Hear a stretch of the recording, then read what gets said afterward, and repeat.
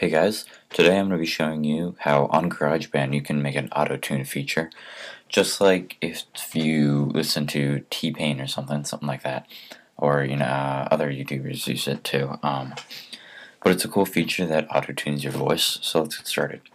First, you're going to want to click the plus and start a new real instrument track. So you'll be given this. Then you want to click the scissors button down here, and here you'll see enhanced tuning. You want to click that to max and limit to key. Now you want to set your key by going here. Automatically it'll be on measures. You want to go to project and select your key. For this demonstration, I'm just going to keep it in C major. If you don't know what you're going to use, you can leave it at C major and change it from there. So we can go ahead and close this now. I turn off my metronome and we're ready to start. So this is what it's going to sound like. Hey guys, it's MacOSGuruX and I'm using Autotune. So now we can listen to it. Hey guys, it's MacOSGuruX and I'm using Autotune.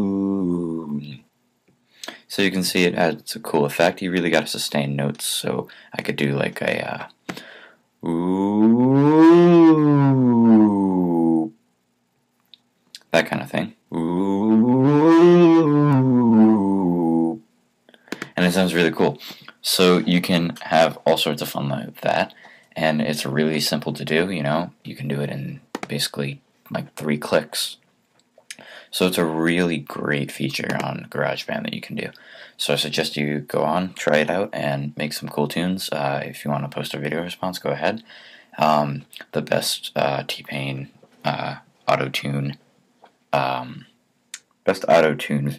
response will get featured on my video and will be featured on my channel. Sorry, and will remain there for a week, and you get some publicity, and I'll put your channel in one of my videos. So go ahead, post replies, and thanks for watching, guys. Come rate, subscribe, and check them out other videos. Thanks.